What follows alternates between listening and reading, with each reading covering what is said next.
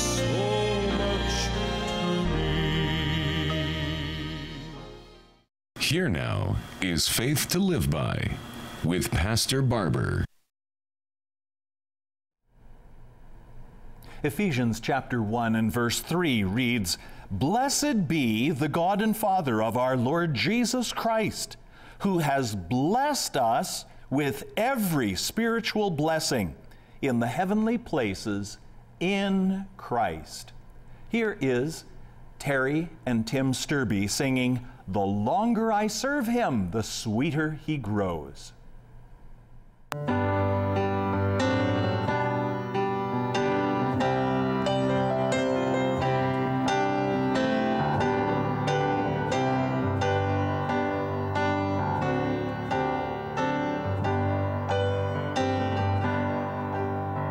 Since I started for the kingdom, since my life He controls,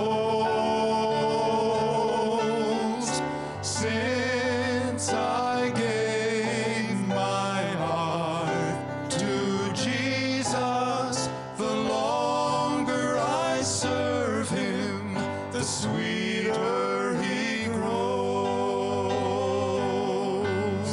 The longer I serve Him, the sweeter He grows. The more that I love Him, more love He bestows. Each day is like heaven, my heart overflows. The longer I serve Him, the sweeter He grows.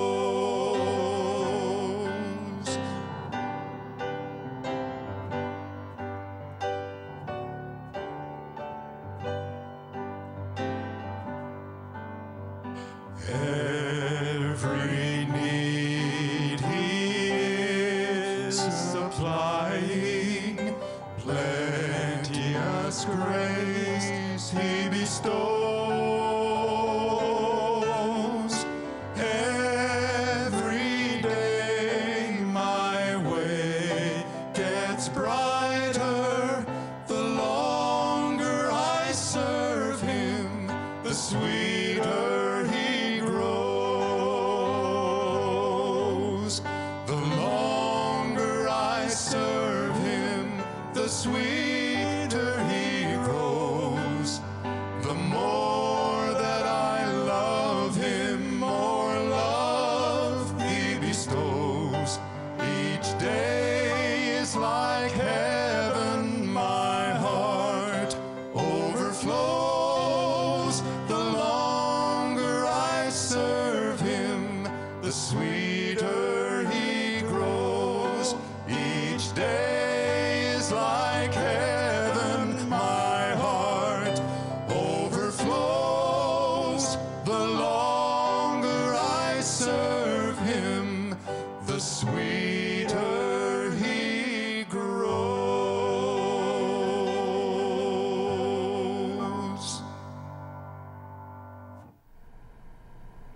The Bible has the answer. You have provided the questions, and we search the Scriptures, God's holy, inerrant Word, in order that we might find the answers. Question number 1.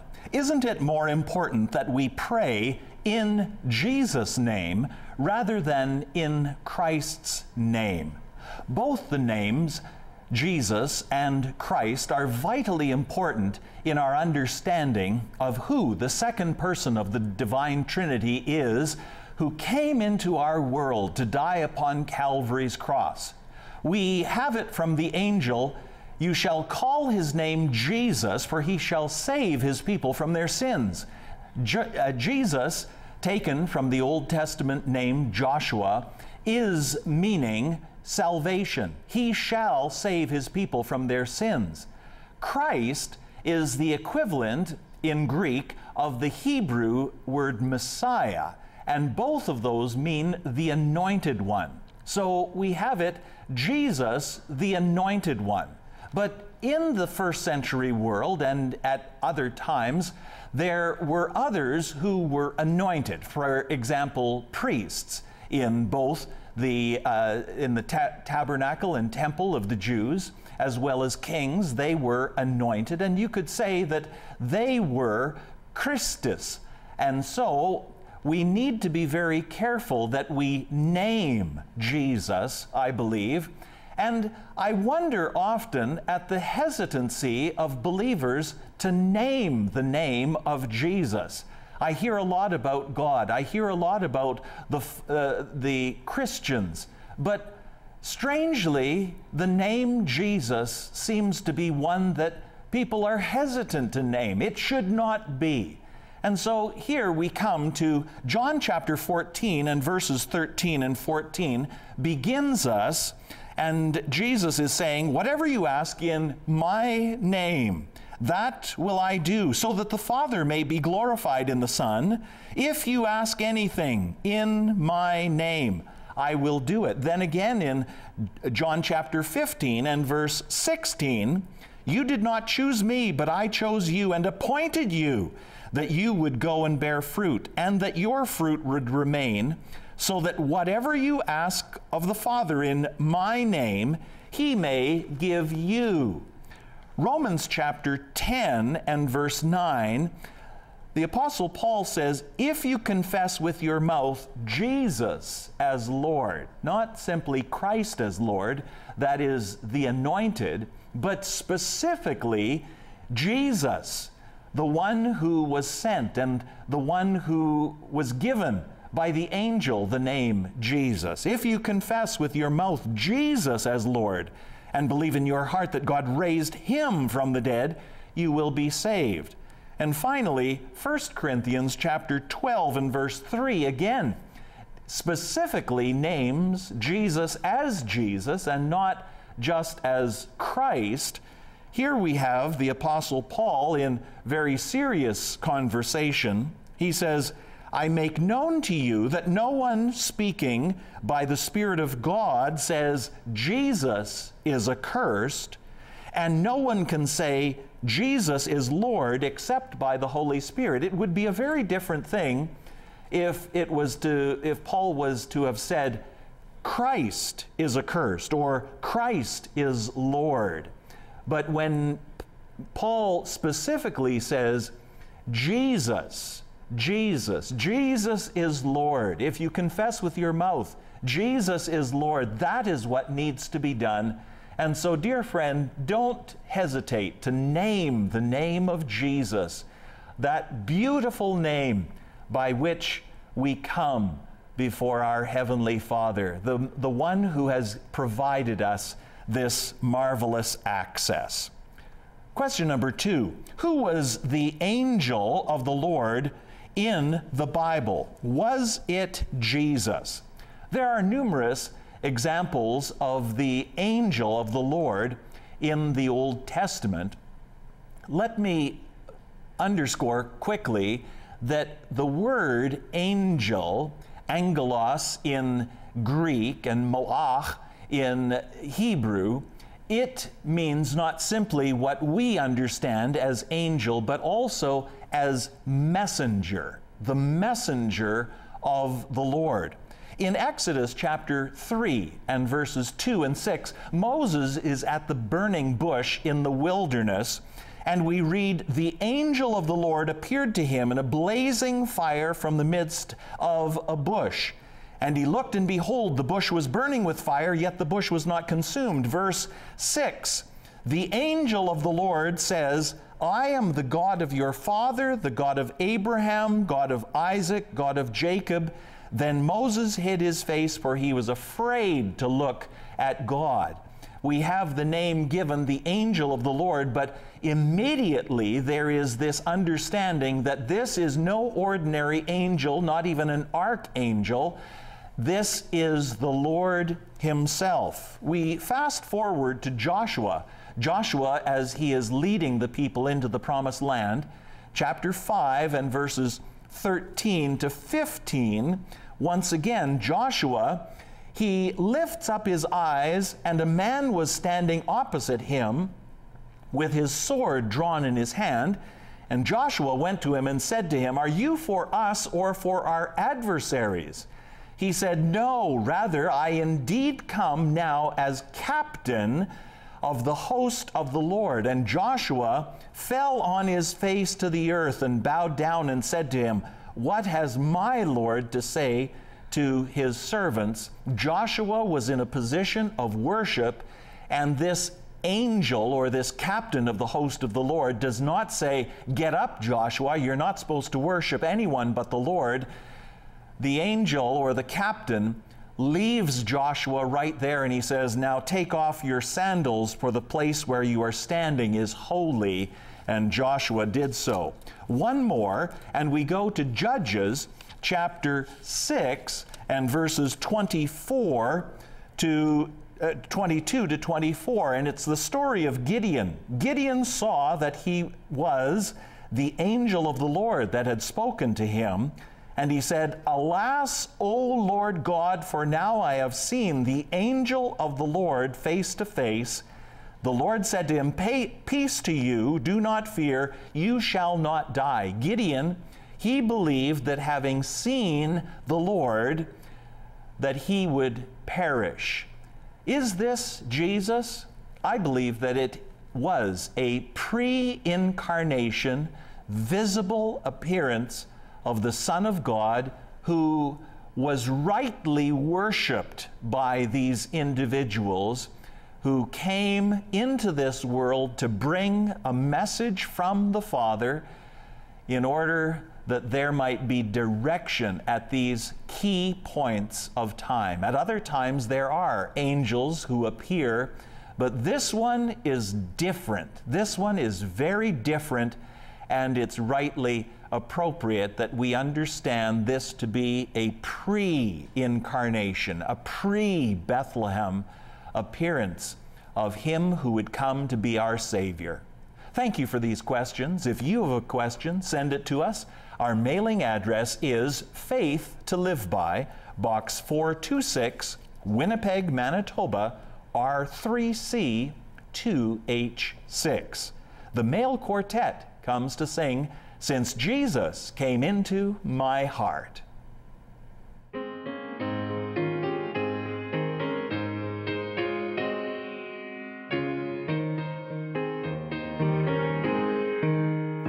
What a wonderful change in my life has been wrought since Jesus came into my heart.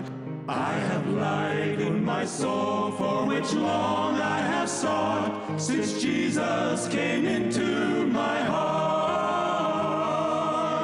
Since Jesus came into my heart. Since Jesus came into my heart. Floods of joy o'er my soul like the sea billows roll. Since Jesus came into my heart, I have ceased from my wanderings and going astray. Since Jesus came into my heart, and my sins, which were many, are all washed away. Since Jesus came into my heart. Since Jesus came into my heart. Since Jesus came into my heart. Floods of joy o'er my soul like the sea billows roll. Since Jesus came into my heart.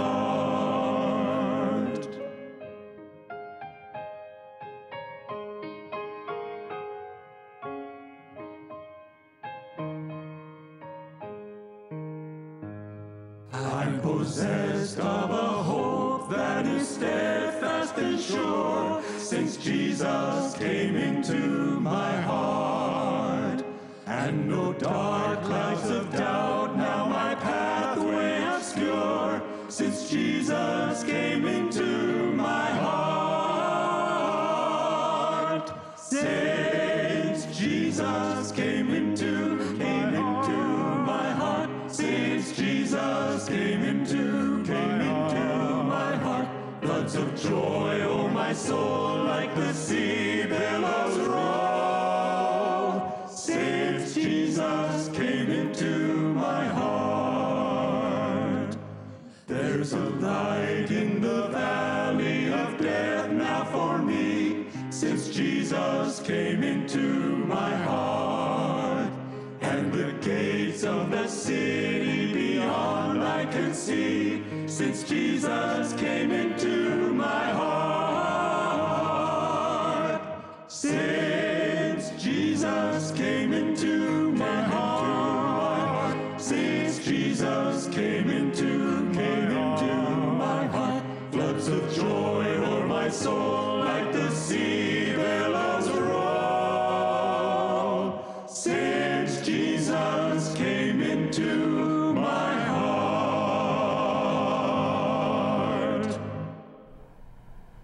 Faith to Live By Resources has prepared this brand new Christmas CD, Silent Night. 13 songs of Christmas, as well as 6 scripture readings of this Christmas story. You will want to have a copy of this, and it's free and postage paid for you to have simply upon your request.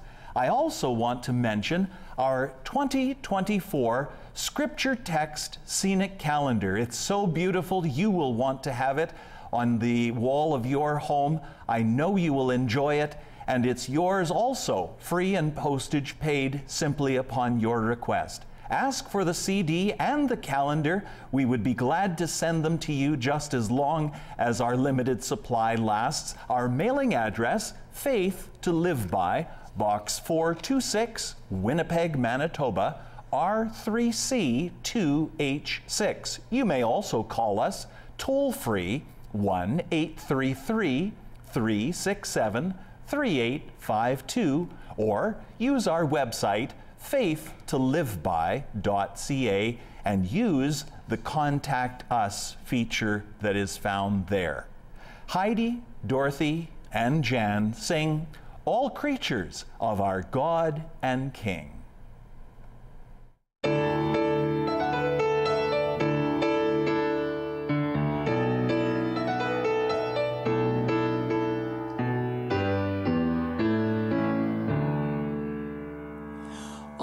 Creatures of our God and King, lift up your voice and let us sing. Alleluia, alleluia. Thou burning sun with golden beam, thou silver moon with softer gleam. Oh, praise him, oh, praise him. Alleluia, alleluia.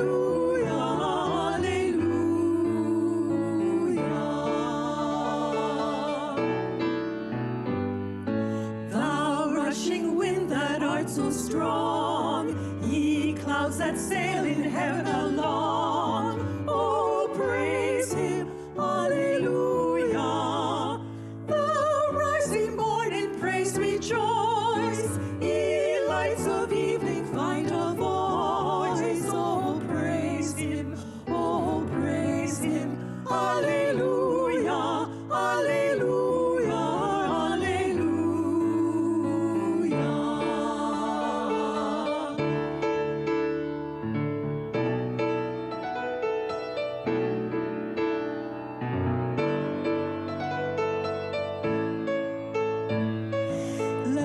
All things their Creator bless, and worship him in humbleness. Oh, praise him, alleluia.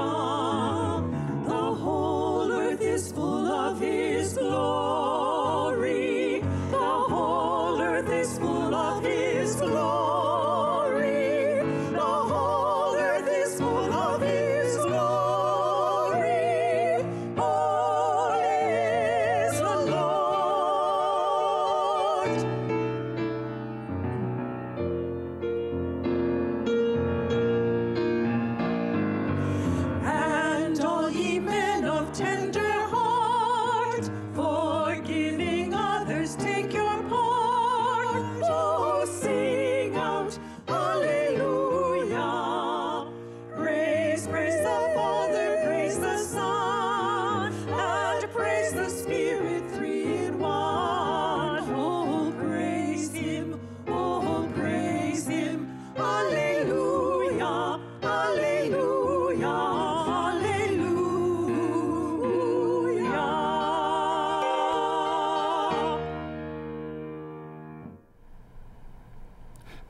his first epistle, is speaking to people who have endured heavy trials. And he is speaking to them this word that even more difficult trials may well be on ahead.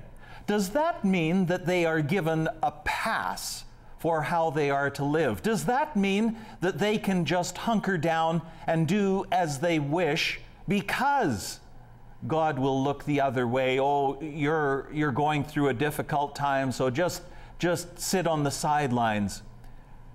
Peter says that these who are going through these various trials are to continue to silence the opposition. They are to continue, not to take a pass or not to sit on the sidelines, but their conduct, even in these days in which they pass, they are to demonstrate the glory of God.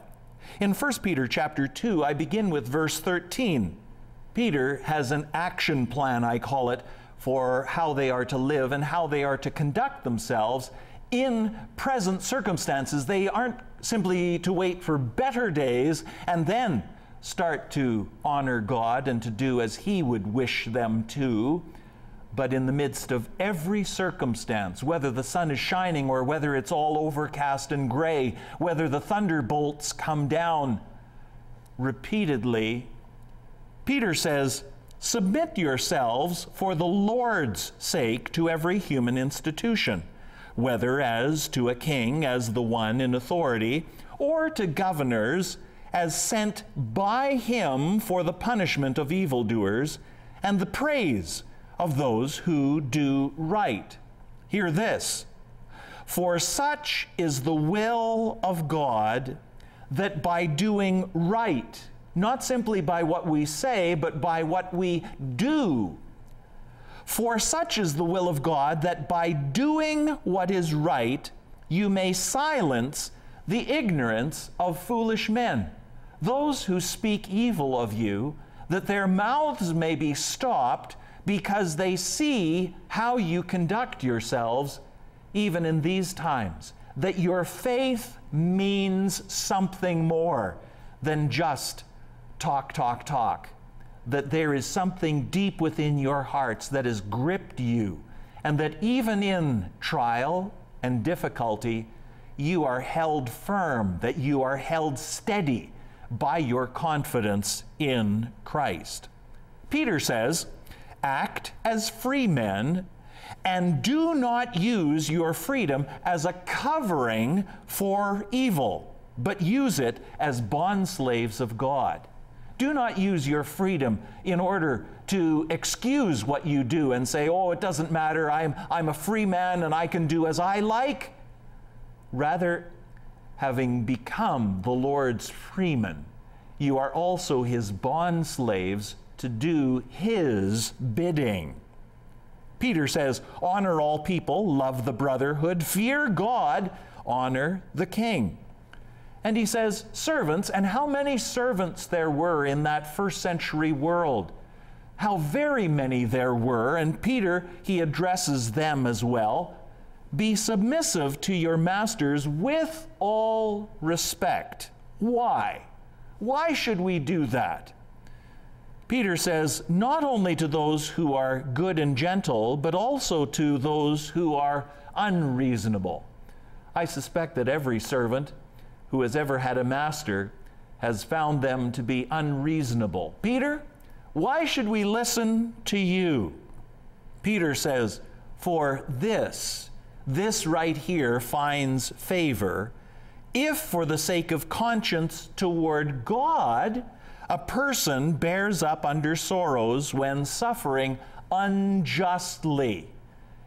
Not that they are a criminal or a thief, that they are a thug, and they are suffering as a result of that, but when they're doing their best, when they are doing everything that has been asked of them and perhaps more, and yet they are ill-treated, Peter says, this right here finds favor if for the sake of conscience toward God a person bears up under sorrows when suffering unjustly.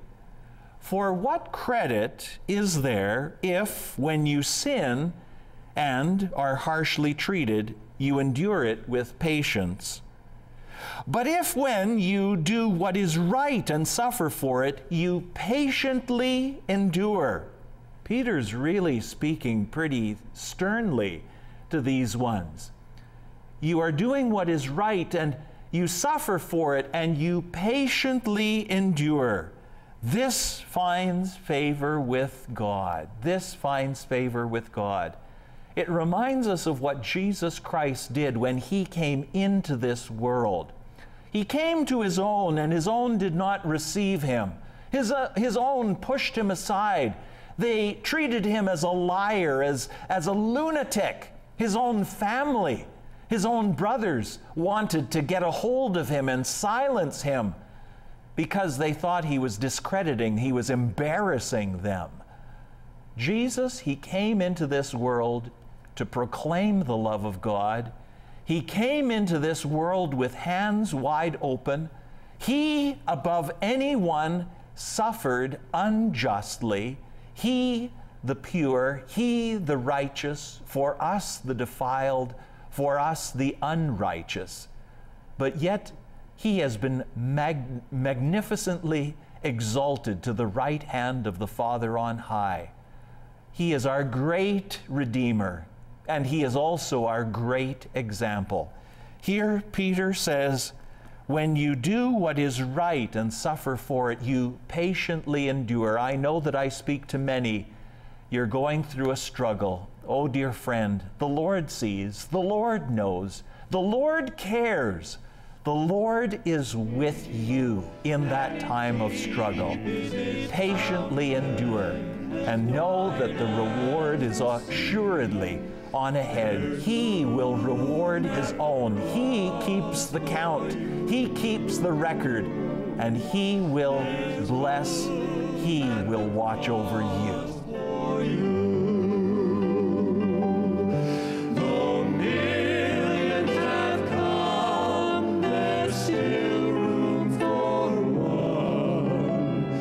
Yes, there's room at the cross for you.